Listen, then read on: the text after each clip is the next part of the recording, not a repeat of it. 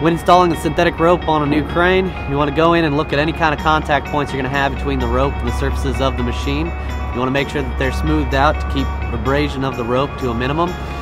First place you're going to look is at the hoist drum. You want to make sure that the flanges, the rope contacts as it goes from one layer to the next in the spooling process are as smooth as possible.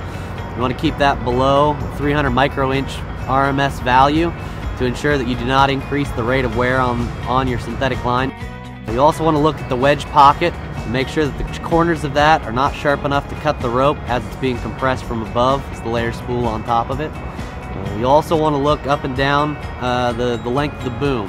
In any areas where in extreme pick angles you could contact sharp corners like the wear pads and the shiv pins out at the end. You want to make sure that there are no nicks there from any wire that was used previously or any sharp machine corners. On the hook block below the boom nose, you're going to have your steel shivs and the steel plates between the shivs. You want to make sure there are no sharp corners there that, as that hook block is laid down, could pinch and cut your rope.